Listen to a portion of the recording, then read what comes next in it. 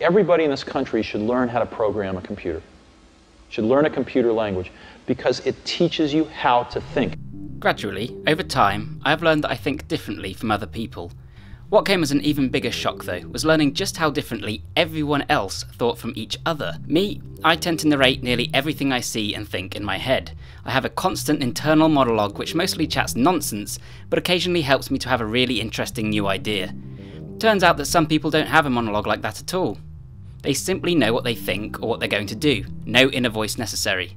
Likewise, while I might memorise a room by storing a mental snapshot of it, a friend of mine instead memorises rooms by learning the positions of the items and where they are in relation to one another, like a set of instructions or an associative array. The interesting thing, he is a mathematician and a pilot, I'm a writer and a programmer.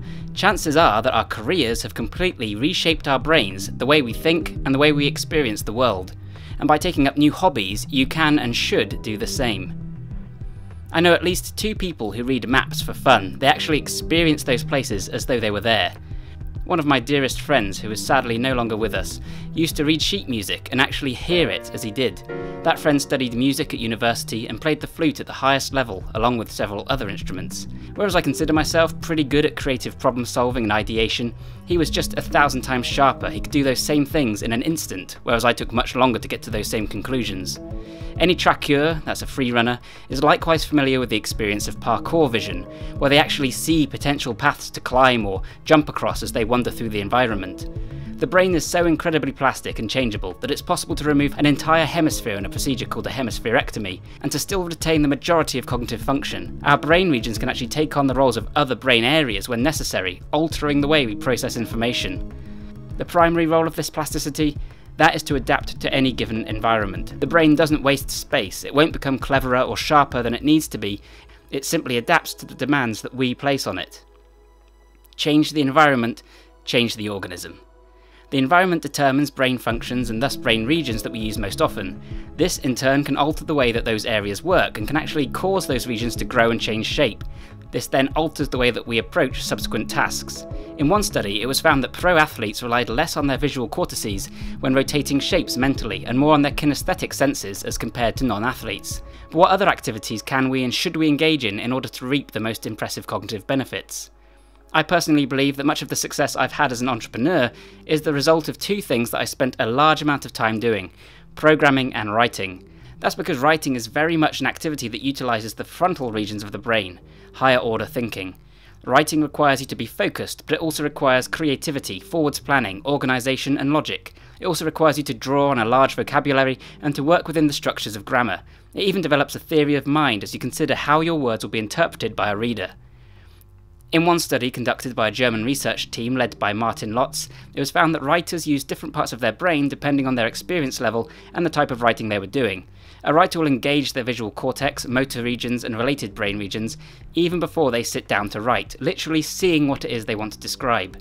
However, more experienced writers also utilise brain regions associated with speech, Broca's area and Wernicke's area. The hypothesis is that they are visualising a situation while simultaneously narrating it. It's been postulated that writers eventually begin to narrate much more of what they do, which may at least partly explain the constant chattering that goes on inside my head. And to extrapolate, this could also provide other benefits, offering a useful way to step back and perceive a situation in a more detached manner, as seen in exercises such as CBT. This could be one of the therapeutic benefits of keeping a journal. One fascinating study demonstrates this beautifully. Here a chimpanzee called Shiba was offered 2 plates of food, a large one and a small one.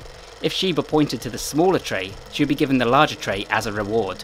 While Shiba was capable of understanding the game, she couldn't overcome her instinct to point to the larger plate. However, when the plates were replaced with numerals, she was able to successfully play the game by detaching herself from the situation. What's really interesting is that language provides an additional layer of abstraction on top of our physical reality. It provides a tool for manipulating more information than we can purely through visualization alone. This then helps us to think ahead and to imagine possible outcomes, to have unique ideas and to solve problems in creative ways.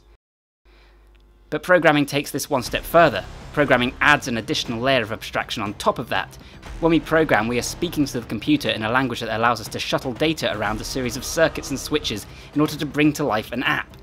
The programming language allows us to meet the computer halfway by talking in a language that is somewhere between English and the machine code that it understands. It's truly amazing that the human brain is capable of doing this. Using symbols extends the power of your thoughts exponentially. Another study demonstrates this. Here, chimpanzees learned to use plastic tags to represent sameness and difference. Only once the chimpanzees understood this symbolic representation could they then grapple with higher order relationships. For instance, they could now understand that two pairs, cup and shoe cup, were different from one another. Philosopher Andy Clark stated, "Experience with external tags and labels thus enables the brain itself to solve problems whose level of complexity and abstraction would otherwise leave us baffled." I've been programming since I was 6, and for the past 10 years I've been writing over 10,000 words a day, 5 days a week. Is it any wonder that I lie awake thinking about things like the nature of thought and new directions I could take my online business, whilst many of my friends just don't? That's not to say that any one mode of thinking is better than another. There are plenty of things they're better at than I am. But these practices have benefited me tremendously, and I genuinely think that anyone could benefit from incorporating them into their own lifestyles. And in fact, that is actually my point. In order to have a diverse and powerful brain, we should practice using our grey matter in a number of different ways. If you don't fancy programming, then another great way to think logically in abstraction is to learn math or even theoretical physics. This is easier to do than ever thanks to apps like Brilliant. Think about people you admire and the skills you could benefit from, and then consider what activities can help you to think that way. If I should want to become a little quicker witted, then I might consider taking up music again like my sharp friend. A study published in Neuropsychologica found that experienced musicians performed significantly better on both the Stroop task and Simon task. This suggests faster and more efficient processing. It's worth noting that the way you practice these tasks also plays a big role. I shied away from sight reading and preferred rote learning. I imagine the processing benefits would come more from sight reading complex sheet music quickly. Likewise, choosing which programming language to learn could have profound effects on the way your brain is subsequently reshaped. Learning an object-oriented programming language like Java, for example, will have very different effects on your brain as compared with procedural languages such as BASIC, because the structure is different. And did you know that programming styles are so idiosyncratic and unique to the individual that it's actually possible to identify a coder by the way they program? This is called stylometry. If you want to learn programming, stay tuned, as I'll be sharing some advice on how to get started over on my blog shortly. This is a channel about fitness and optimal human performance. To me, fitness should extend far beyond squats and running. If you want to be the best version of yourself, challenge your mind as well as your body. Take up new practices, hobbies and skills, and find that this can dramatically alter what you're capable of. I think that regular writing and programming are two of the best practices that can benefit anyone. But they are just two examples. The most formidable intellect would be someone with multiple skills, who could program, write, build, play beautiful music, speak multiple languages, and perform amazing feats of physicality. Doing a few memory tests in an app is a drop in the ocean, but taking up practices like this, pursuing a competitive sport or becoming a ravenous reader, those things will transform your brain in profound ways over time.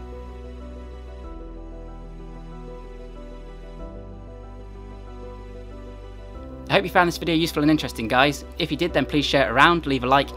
That helps me out immensely. And you know what else builds your brain in an even more fundamental sense? That would be movement, and I'll be exploring the effects of movement on your brain very soon, so stay tuned for that one. If you enjoy this philosophical alternative approach to training your body and your mind, then be sure to check out my ebook and training program in the description down below, Super Functional Training. It explains how to train the body and mind simultaneously, and it's currently on heavy discount whilst many of us are stuck in lockdown. Subscribe if you want more like this, and thanks a ton for watching. Bye for now.